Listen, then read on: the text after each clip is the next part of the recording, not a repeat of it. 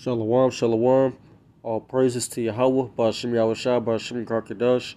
Double honors unto the elders of Great Millstone, and peace and salutations unto the speckled bird, and to all the Israelites like the heathen nations.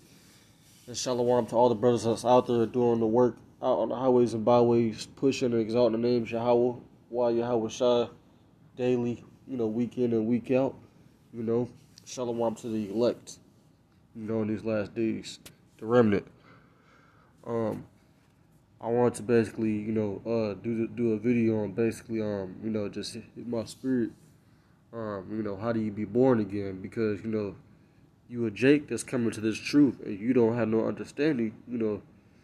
As far as what this truth is. Being an Israelite, and what comes with it, and how do you change?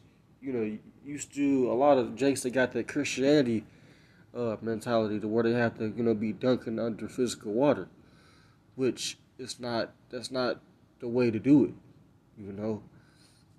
I'm gonna start off with go back to the. I like this photo because it looked like Jake right there. You know,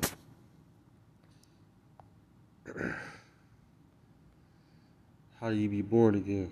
Or whosoever is born of born.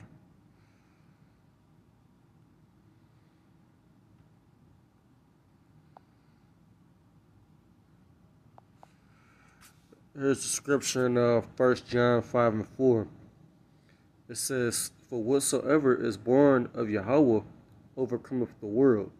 And this is the victory that overcometh the world, even our faith." It says, verse 5, it says, "Who is he that overcometh the world, but he that believeth that Yahweh Shai is the Son of Yahweh?" So I wanted to quote the scripture from I believe it's John 15. Because coming to this truth, you gotta throw away the old man. Everything becomes new. You become a new creature, right? But the Lord has to raise you up. The Lord chooses you. You don't choose the Lord.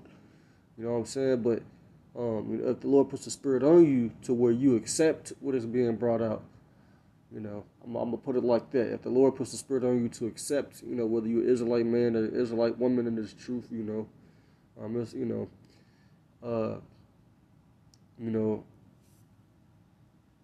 it's, it's not a physical thing, and I'm gonna go through the precepts explaining that it's a spiritual thing. It's a mindset. You gotta have, right. Let's get this in the book of what is this? John 3. Right, John 3 verse 3 says, "Yahushua answered and said unto him, Verily, verily, I say unto thee, except a man be born again, he cannot see the kingdom of Yahweh." Right? It says, verse 4, it says, "Nicodemus said unto him, How can a man be born when he is old?" Right? Because, you got to die, right? It says, "Can he enter the second time into his mother's womb and be born?" Verse 5, it says, Yahushua answered, "Verily, verily, I say unto thee, except a man be born of water and of the Spirit, he cannot enter into the kingdom of Yahweh." It says, verse 6, it says, "That which is born of the flesh is flesh." It says, "And that which is born of the Spirit is spirit," So, hey, this flesh is the flesh, but, the Spirit, that has to be given to you from on high, from Yahweh Shai. The Holy Spirit, the Rakah Kadash. Right? It says, verse 7, it says, "Marvel not that I say unto thee, you must be born again." Right? Because it's not a physical thing. Because you can't literally be born, again, and then that's how you enter the kingdom. Nah. Now we know, in this truth, we know us that are seasoned and that have a little bit more knowledge. We know that 2/3 of our people, they're gonna die on this side, in Jacob's trouble, and when the Lord comes back, but they're gonna be reborn. But that's a different topic. That's a more heavier topic. But this is just, saying how do you, be born again? Come into this truth, because it's not a literal thing. You don't start your life. You don't start your physical life over. It's a mental thing. It's a mind thing. You know. Let me get this in the book of Psalms. I believe it's chapter 119 and verse 9.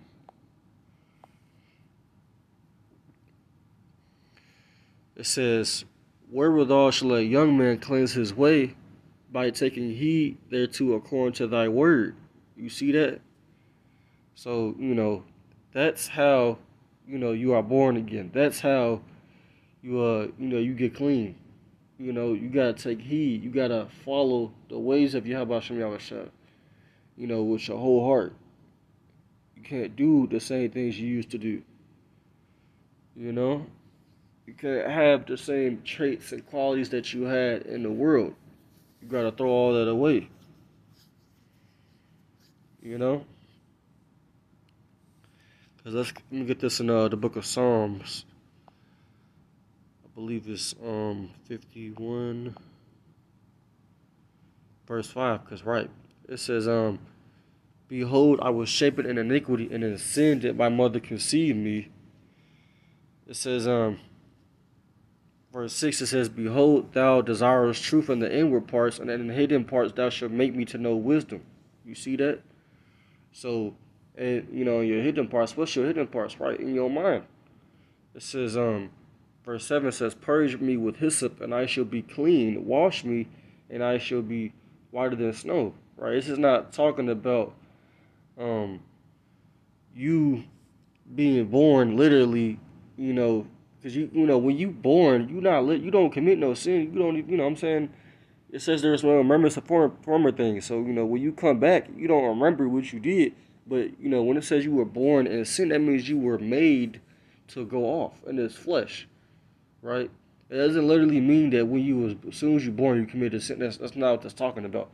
When you was born, you was made to be in sin. This flesh that we come down in, and we come out of our mom's, stomach and stuff like that. You're going to sin. You're going to go off. That's all it means, And then, hey, the Lord, raises you up in these last days. If you part of the elect, He's going to give you that wisdom and knowledge and understanding. He's going to open up your mind. He's going to give you that understanding, and, you're going to be born again. You're going to be changed. You're going to be washed. You're going to be clean, right? It said, verse 7, I'm going to read that again. It says, "Purge me with hyssop, and I shall be clean. Wash me, and I shall be whiter than snow," right?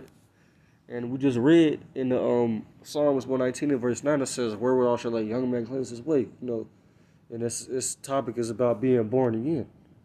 Because you can't be literally born again. So this is talking about a spiritual sense. You're born again by taking heed according to what the scriptures say. It says, I'm gonna read verse 9. It says, "Hide thy face from my sins and blot out all mine iniquities." Verse 10, it says, "Create in me a clean heart, O Yahweh, Bashem Yahushai, and renew a right spirit within me." Right? So, the Lord, like I brought out, the Lord chooses you. You can't choose the Lord and decide, "Oh, well, today I'm gonna give my life over to the Lord. I'm gonna give my life over to, God and whatnot, but you can't do that. The Lord does all those things. You know what I'm saying? The Lord does all those things. I'm gonna bring out Ephesians chapter 5 and verse 26. Right? Because you go precept upon precept, line upon line, here a little and there a little. It says Ephesians chapter 5 verse 26, it says that he might sanctify and cleanse it with the washing of water by the word. You see that? So, once again, it's a spiritual thing, because that was his flesh is flesh, It doesn't have anything to do with the spirit, if you actually been dunked in some water, That doesn't have anything to do with your spirit. That's what that means. I'm gonna go back to it. What was that in John 3? It says it's verse 6. It says that which is born of flesh is flesh, and that which is born of the spirit is spirit. You see that? You know, the spirit, it don't have anything to do with the flesh, man. The flesh is like, Paul said, the things that I want to do, I do not. The things I do not, that I do. See what I'm saying? And he said it's like another law warring in my I'm paraphrasing what it said, but like warring in my members. You know what I'm saying? So, it don't have anything to do with it. Basically, that's basically what this is saying. If you try to do something to your body, or actually be born again in this body, it's not gonna change the fact that you go off. You know what I'm saying? You still in this flesh. So being born again, Yahweh Shah has to put that spirit on you to be born again. And you got to take heed to his word. Right?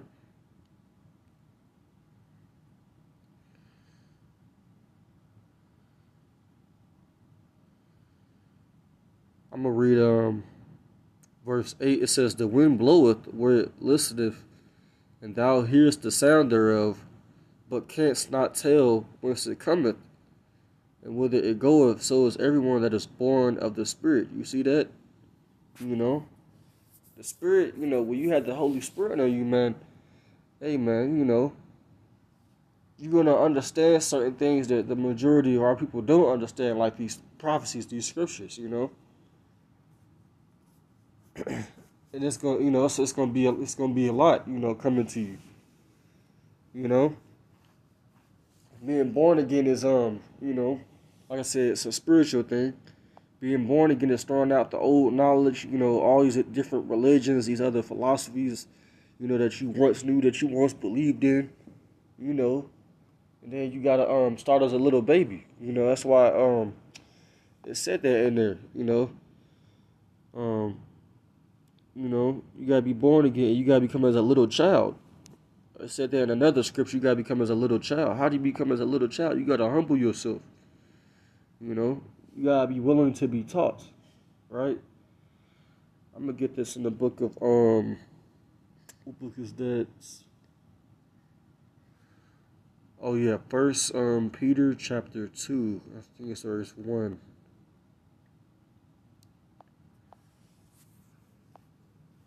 Right?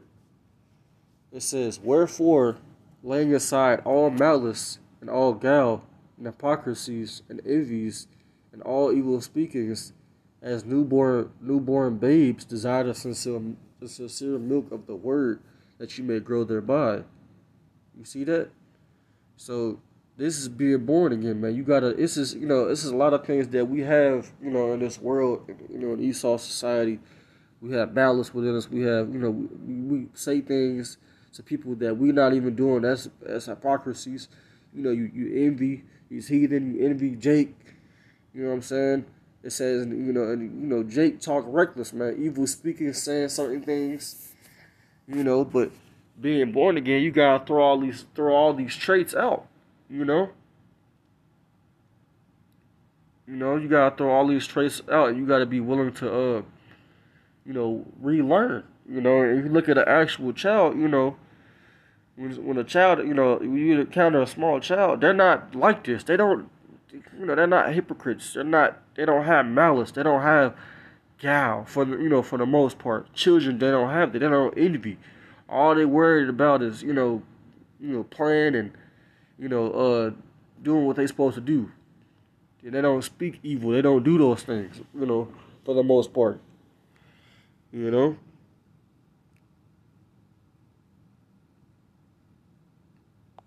Right? I'm going to get this in the book of, I believe it's Isaiah. Hold on.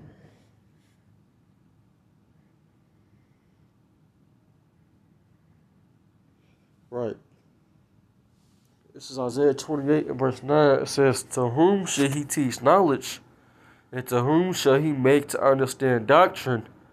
Them that are weaned from the milk and drawn from the breast. You see that? It says, whom shall he teach knowledge, and to whom shall he make to understand doctrine? Them that are weaned from the milk and drawn from the breast. You see that? So you can't get this understanding. Like I said, first and foremost, the Lord chooses you. You don't choose the Lord. And when, if the Lord's allowing this to sup with you and it to make sense to you, you got to get the milk. You got to get the basics. You got to be willing to be humble. You got to be willing to know that everything that you was ever taught in your whole life was a lie. But that's, hey, that's how a child is, a little small child. They don't know any better. That's how you got to act. You can't be too talkative and chit-chatty and acting like you know everything. Children aren't like that. They're willing to take heed. They're willing to listen and be corrected, Right?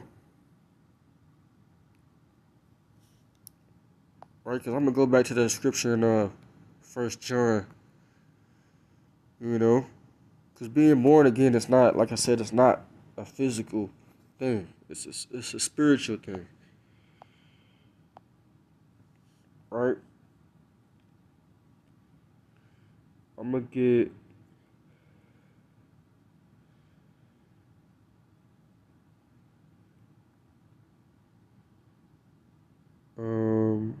Salakia.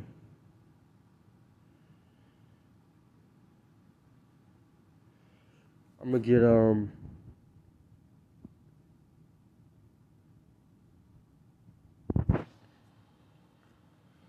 1 John chapter 5 and verse 18. It says, we know that whosoever is born of Yahweh sinneth not, but he that is begotten of Yahweh keepeth himself. It says, and that wicked one toucheth him not.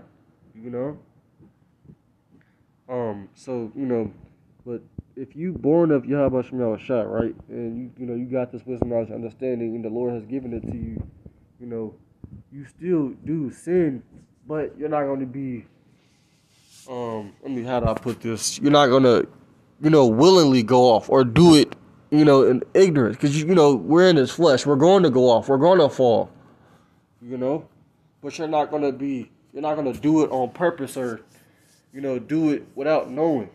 You see,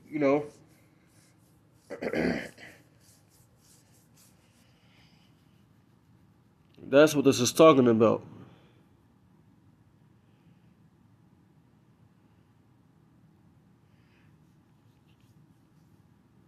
Right? You're not going to willingly, do it or commit yourself to it. And, making some type of excuse like a Christian, like, oh, well, we all sin, so I'm going to just keep doing it. No, that's not how the Lord ordained things to be. That's not how he set it up,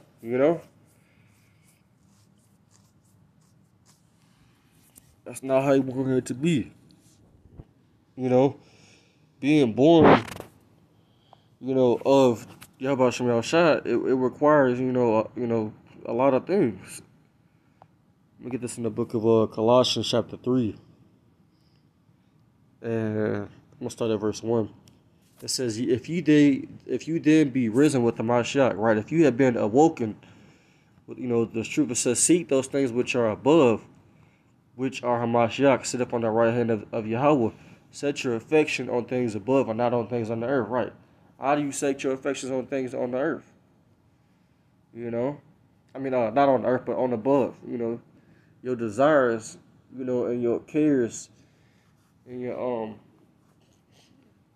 time and energy has to be spent on the Lord, man. It says, for you are dead and your life is healed with the Mashiach and Yahweh. Right? Because, once you awaken to the truth and the Lord has given you the Holy Spirit, your life has changed around and you're born again and you're renewed as a new creature, and you're not doing the same things you used to do. You're dead to this world, You're not the same person you once were. Right? It says, when Hamashiach, who is our life, shall appear, then shall you also appear with him in glory. Verse 5, it says, mortify there your members.